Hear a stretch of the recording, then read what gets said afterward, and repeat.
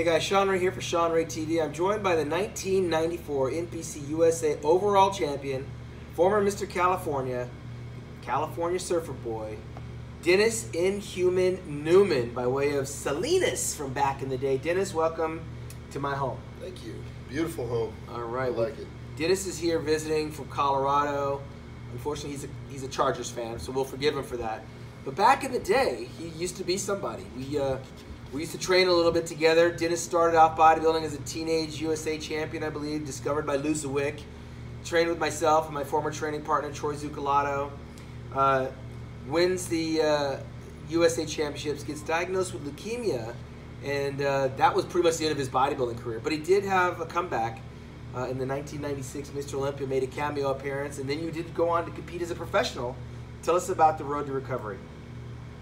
Well, after I got that chance, an invite from Joe Weider to go to the Olympia, it was controversial and a lot of things were going on and saying that they didn't want me to do the contest because of my illness and they thought it was a bad idea and stuff. And here I already gotten ready for 12 weeks out from the show, and you know, I wasn't at my best, but it was something to kind of show the fans that here I'm back and I'm not going to let this disease take over and you know, take over my life or whatever. And I just wanted to get back to where I was. And obviously the 2 years that I was away from the sport, just recovering and trying to get healthy again, the sport evolved so much. So it was like, you know, to catch up to where I was at where I left off was just, it was going to be very unhealthy. Well, it was a crazy time because you're talking about 1996, which you did wind up guest posing and amazingly had a miraculously speedy recovery considering it was leukemia you were battling with. We saw Don Long come on as a national champion. Of course, Phil Herndon came into the mix, and some other bodybuilders joined the fray. Dennis James, Melvin Anthony, all these guys started coming in. And then the landscape was clean. You were gone. I know you did suffer a pec tear. Yep. Tell me how you exited the sport. Well, you know, after having a pec tear, I think it was in '97, you know, I was at Venice Golds and working out with Chris Cormier, and we were doing, I think it was like 200-pound dumbbell presses, and for some reason I felt really strong that day, and when I was coming down, I heard the tear, and I thought it was a very bad pull, and hoping that it was a pull, and you know, being in Venice, somebody in the back of their car had a sling and an ice pack all ready to go. Like, good. Yeah. And so I thought, you know, I just need to, you know, stay off it. And then a couple days later or whatever, I saw a little blood underneath my pec and stuff, and I knew it was a tear.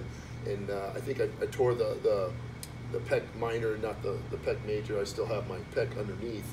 It's just this one right here. I have a hole right here. So after that, you know, being a perfectionist in your physique and building it up and having the momentum to get where you're at, and all of a sudden now you're starting over with a torn pec and standing on stage with a pec, it just didn't look right, and I knew I had to exit the sport. It was the end of it because you know, not being number one, or at least inquiring to be number one in the future, just just second place and all that other stuff was just not in the making. Well, let me frame it up a little bit, because now you're talking 97, and that's Dorian's last Mr. Olympia 6 times, and then you had Big Nasser, and of course 1998 Ronnie Coleman came on and changed the landscape, went on to win 8 consecutive Mr. Olympias while you were being sidelined.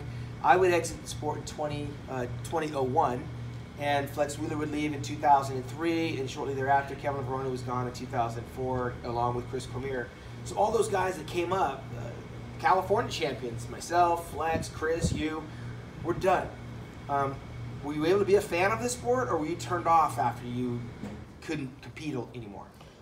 No, I've always been a fan of the sport, and you know, everybody, it just looked like bodybuilding took another level. It was all the size guys and all that kind of stuff, and a lot of the classic physiques were being beat by these huge, you know, 300-pound, you know, giants. And you know, I just, you know, health-wise, I just had a second chance at life.